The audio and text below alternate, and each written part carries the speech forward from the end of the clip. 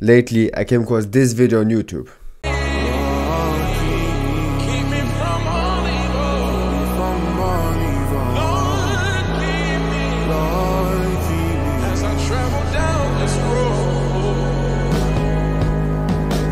I look in the mirror, I see an image of someone who's gone through heaven and hell. But I got G-O-D by my side to the day I die, and I say farewell to this evil world. I sense a spirit leading me to my final destination. I hope it's a ticket to heaven. If not, someone explain. I don't wanna see Mumsy cry no more. I don't wanna see tears of pain. I don't wanna see Mumsy work so hard at the dawn of night for the smallest change. A loved one, nah, I don't wanna see them weep in vain. Lord, take me in. Look, I'll be on a level where even the devil is scared of me. I got some enemies, but it's so cool. They tryna drain all my energy, now they're a memory. So I really like the song, especially the orchestral build up with the hard-hitting trap drums afterwards. So after watching this video, I got inspired and I want to make my own beats in this genre. One that isn't very common and overused. One that isn't mainstream. So after analyzing this beat multiple times, I came across 4 aspects for making this style of beats. And this is the result.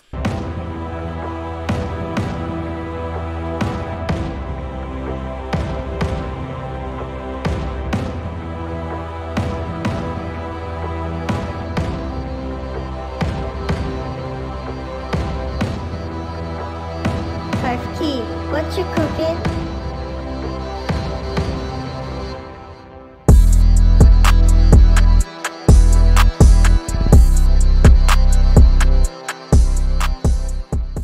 So in this video, we're gonna go through the 4 aspects of making this style of beats, how I made them, and how you can as well.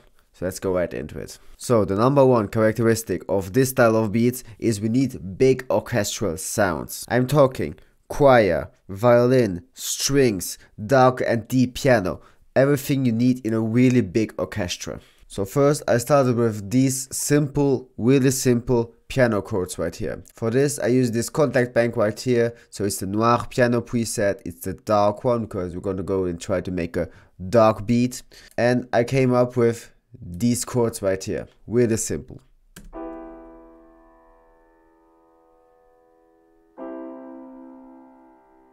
So in general it's just the same chord progression right here, pitch down 1, 2, 3, 4 semitones, and then made everything in key.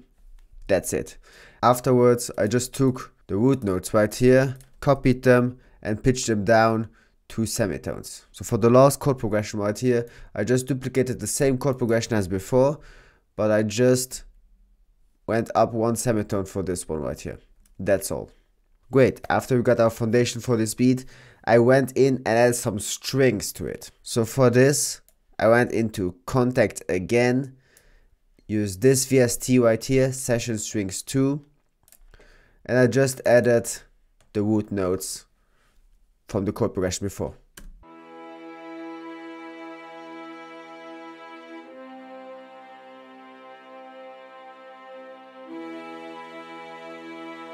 Okay, and to make everything more epic, I went in and added a big choir. For the choir, I went into my plugin Heat Up, went into choir, full choir right here, and I just duplicated the chord progression as before.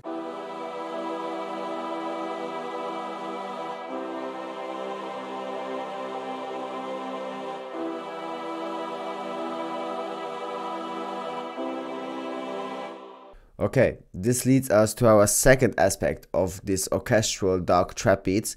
This is a fast lead for the build-up. In that case, I just use an electric guitar for it, and the sound comes from Flex. It's a free VST for all FL Studio users, and is this preset right here, Dark Star M feedback guitar. I just went for a note 1 from the chord progression before.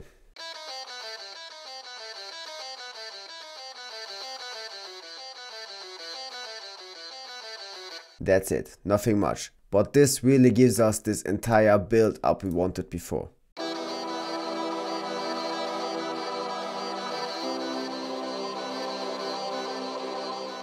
Great, so now I just want to add a really deep bass to it to thicken everything up and fill up that low end. So for that I went into Analog Lab right here, choose the Gritty sub bass from J Cactus, and just copied the root notes from the chord progression before.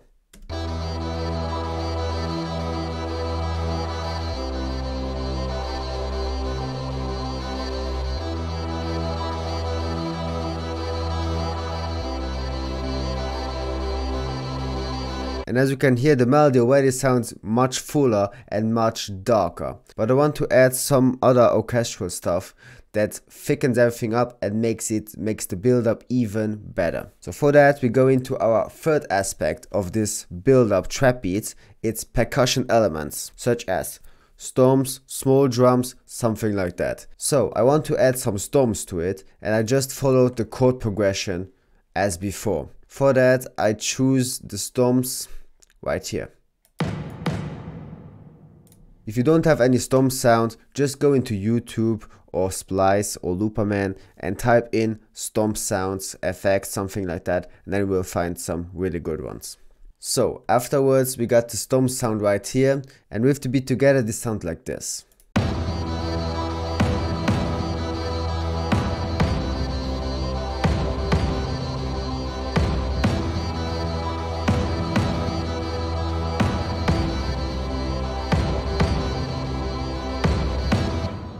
I just added this simple percussion loop right here for some variation for the second part right here. And now this melody really sounds a lot fuller, darker and more epic. But I want to add one more thing, and this is to fill up that space that I don't know where it comes from. When hearing this melody, I feel there's some sort of space to it that I don't really want. So for that, I choose some more strings / brass sounds to it.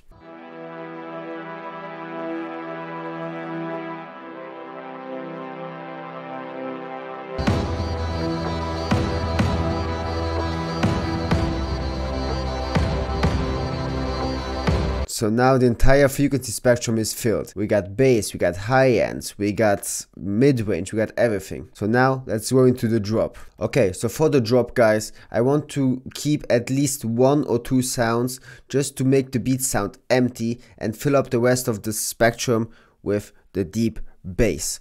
So for that, I choose at the beginning the strings, the brass sounds, to fill out most of the frequency range.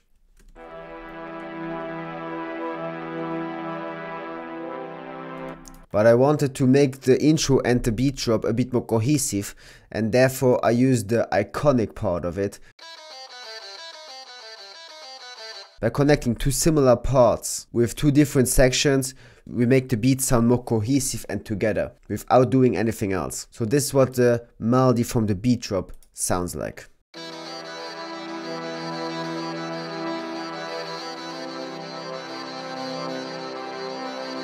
And now, because the entire melody sounds a bit empty, I filled everything up with some drums.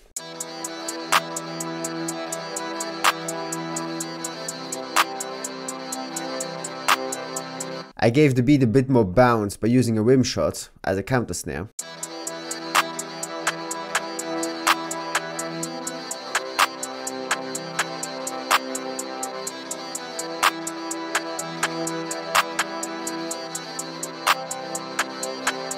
I added more bounce by using open hats.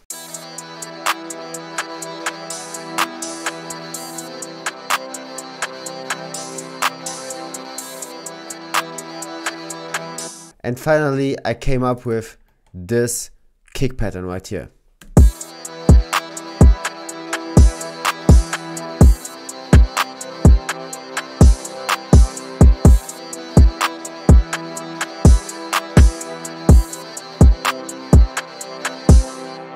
So until there, nothing special. It's the simplest beat you have ever heard. 2-step hi-hat, didn't even change the velocity. Clap, kick, open hat, rim shot is the simplest beat drop ever. But now comes the sauce. The fourth aspect of doing such kind of beats is the hard-hitting 808s / bass sound. Because we build up a lot of tension in the intro, the beat drop needs to be hard. And the best thing to do for a hard beat drop is a really dark 808.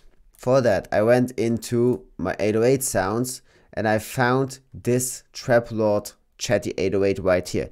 It's a 808 from J Cactus, so shout out to J Cactus for giving us this 808. And because the beats drop itself was so simple, the 808 needs to be hard, therefore I use this kind of rolls right here.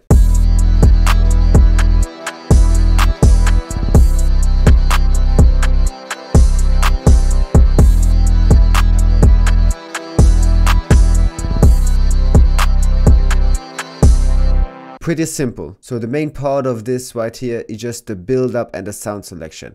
As you saw, nothing special. The beat drop is as simple as possible, but everything together sounds really fire. If you got any value from this video right here, please like, comment and even subscribe so I can continue making this style of beats. This beat and all my other beats are in the link in the description down below. Check it out if you want. Follow me on Instagram to stay up to date with my beats, and let's see each other in the next video, guys. Bye.